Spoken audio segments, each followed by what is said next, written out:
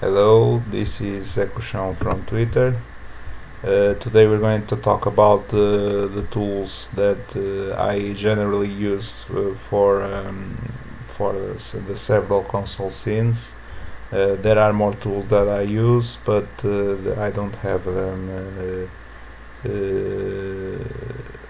used as often as these tools. So, for example, for the PSP we have Psp Decrypt. It decrypts the PSP EPL.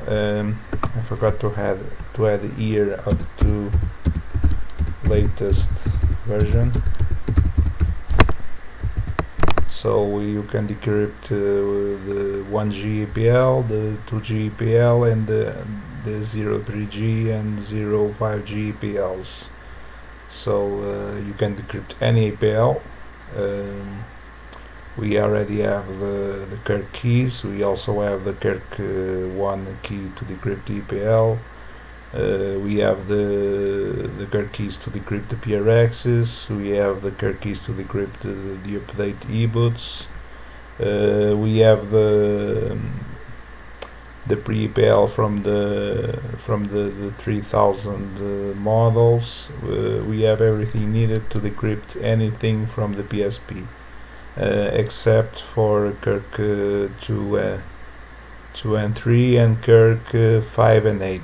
So those are per console, we cannot get those. So you can see the tool here. So if you want, you can give it a star. I already gave it a star.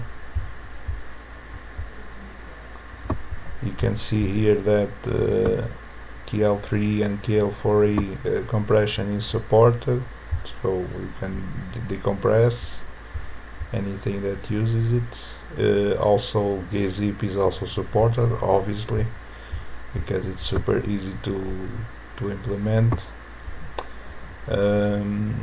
You can also extract gkicks and also test kit firmware, and yeah, decrypts PRX files. So yeah, so we have another here from Cubic 2, which is PySweeper. You use this with specially crafted Pandora machine. Well, it's not a battery because it acts like the battery, but it's not like a battery. You use this to unbrick the system. For example, to install the M33. You can see here the required tools. You need to do this to enter the service mode. You can see here that they use the K line, which is TX and RX, and at the same time for the communication. The minus goes to ground, the plus goes to the voltage levels, etc. So this is just for unbreaking. You can see here the supported models, etc. So for the PS3 you have the Ctr Tool, except this one is not Narwards. This one is based off Narwards, but it's not completely it's not complete. The Narward one is lacking several things, like support for older prototype modules, etc. And this one is more complete. You can see here. My friend Sorvigolova also added the PS3 keys here, and he also is using most of the names are official Sony names. So if you take a look at the code, you can see most official Sony names used.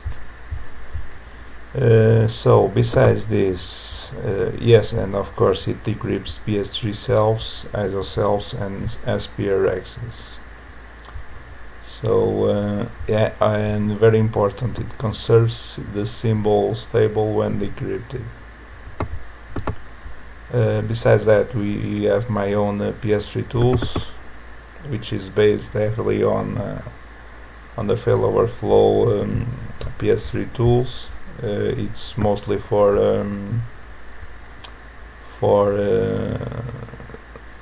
exploding the pups and the ebootroms. You can see here the ebootrom explode for most normal ebootroms, the ones for 060 ebootroms, and the ones for the decrypted ebootroms, which are really old.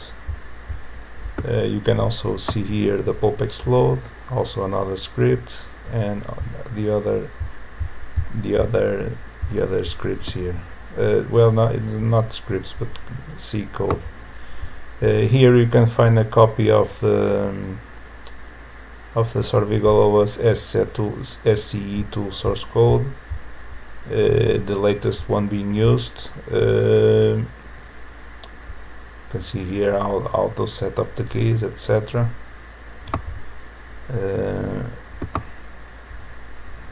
For the PSP and PSP2 or PSVita, as they call it, you can use Pulp Fiction.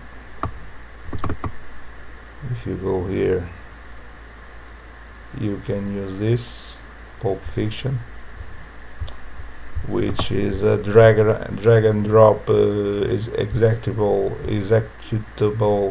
made by Socratic Bliss. It's based off Pulp Fiction from Team Molecule's sceutils. So this uses Pulp Fiction, but it's 3 different models for internal pups, external pups, and proto external pups, up until the plaintext cells. There's an exception. 0.902 is not support. For the Nintendo Switch, which I already covered in a video, you can see of Ctr Tool, which decrypts Switch firmwares, and the keys are required. You can see it here. I believe he has a repository for releases. Let me see. Yes, it's here. So yeah, it's not. It decrypts a lot of Switch formats. So save files, package 1, package 2, etc. So it's really useful if you want to decrypt the Switch firmware and analyze it. So for 3DS, there is an identical tool, but it's called the Ctr Tool. It can be found here on the 3DS guy repository for project Ctr. And it comes bundled with make ROM, which creates a ROM. Ctr Tool supports XZFS, ROMFS, etc. In general, very similar to the hack tool that's used on the Switch firmware. So yeah, that's all for today. I hope you guys enjoyed the video, and I hope you enjoy the lovely evening or day that you're having. So thank you very much.